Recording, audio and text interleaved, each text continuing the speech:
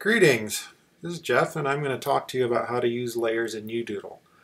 This tutorial is going to be about 10 minutes long, so please bear with me. There's so much to go over, but there's a lot of power here that You Doodle can give you. To access layers, tap the Layers button, which is second from the right on the bottom. I'm going to start discussing inserting images into the foreground. I'm going to go ahead and insert 3 smiley faces. Now these emoji are from the Backgrounds pack in You Doodle. You'll notice that I tapped that image button there on the bottom middle. That lets me insert multiple images at a time.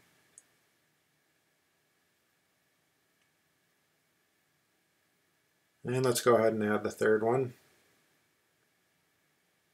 How about this crazy one?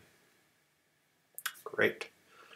So you can see that I'm able to drag these 3 images around, rotate them by tapping and holding the rotate icon, and I can scale them as well by tapping and holding the scale icon. Now, an advanced user, you can single tap and release the rotate icon to get some perspective rotations.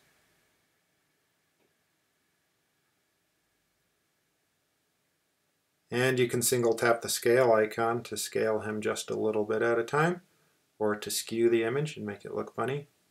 I think I'll leave him like that. I kind of like that. Let's discuss this 3 dots icon, which is kind of the more stuff icon. There's a pixel perfect movement option, so tap that once to move 1 pixel, or tap and hold to move very slowly. Great for those of you who want a very precise position for your images. There's also an option to send them to the bottom of the pile. There's an option to edit the image, so you can rotate the image, flip it, or even run filters on it. I like the swirl filter, that should look pretty funny. So now you've got a very nice swirled, funny looking image there. To bring him back to the top of the pile, just kind of drag him a little bit and he'll jump to the top. I'm going to go ahead and tap done here because I think that looks very nice. And let's go over some more options for layers. I should probably start by discussing this layers button in the bottom right. So this is a way to view the foreground and background together. You can see that my smileys are on a transparent foreground and that my background is completely green. There's 2 options in the top right there that let you edit the background. The first one I'll talk about is the swap option. This brings the background to the foreground and puts the foreground on the background. This is great if you need to make a couple of touch-ups to your background. So I'm going to do that now. I'm going to use the eraser tool to punch a hole in my image here. So you'll notice that I can see through it now, and I can see those smileys, which are now on the background. Let's go back to the Layers button again and put that foreground back to the background. So now we're kind of back where we started, except that our background has a hole in it. And I'll show you how that can be useful now by using the top option, which is also up there in the top right. This lets you put your background on top of the foreground, but leaving the foreground as it is, because the drawing tools always work on the foreground. So let's tap done here. You'll notice that the background is now on top, but the foreground still has the same image on it. So if I go ahead and draw, you'll notice that I'm drawing underneath the background here. So this is one way to put a border on your image if you don't want to accidentally draw over the border. This is one way to do that.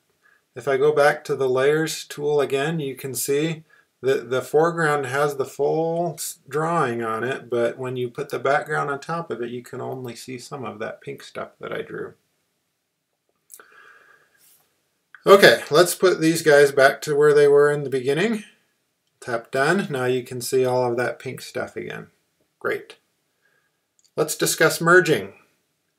Merging to the foreground takes the foreground and background, combines them together, and moves all of it to just the foreground, leaving the background transparent. So let's do that now. Now that I've merged to the foreground, I'll use the Layers tool again, and you can see that my foreground has everything on it and the background is transparent. I'll go ahead and move the foreground back to the top again so it's not confusing. Okay, let's discuss merging to the background.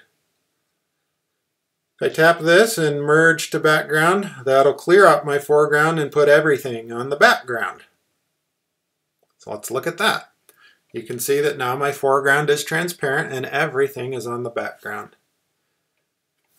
A couple of uses for that. If you want to make a background for an image and you create it in You Doodle and you're happy with it, you can then merge it to the background, and then you can put some inserted images in on the foreground to make a nice collage or other kind of image where you need a background. I'm going to discuss masking to the foreground now. Masking to the foreground is very useful with the text tool, so I'm going to type in some text. I've already got the word mask here. So I'm going to put this over the top of my smiley face. In fact, I should probably make it black. Okay, so I'm going to tap done. Now I'm going to use this mask to foreground option. What this does is it takes the entire background and copies it to the foreground, but only for pixels that are not transparent. If you look at the foreground, most of it's transparent except for the word mask. So when I use this mask to foreground option, you'll notice that my text kind of disappears there. And that's because in that area, the background got copied to the foreground. You can kind of see some of that smiley face on top of as a texture on my text. So some of you may like to put your images on text. That's a great way to do that.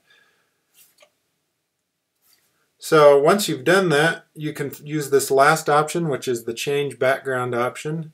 Usually after you've done a mask, you want to make your background probably transparent. And now you've got just the text there with the mask from the background. I think that covers it for layers. There's a lot of capability here, a lot of features. Please watch the tutorial again if it went too fast. And good luck. Please email support@youdoodle.net if you have any questions. Thank you.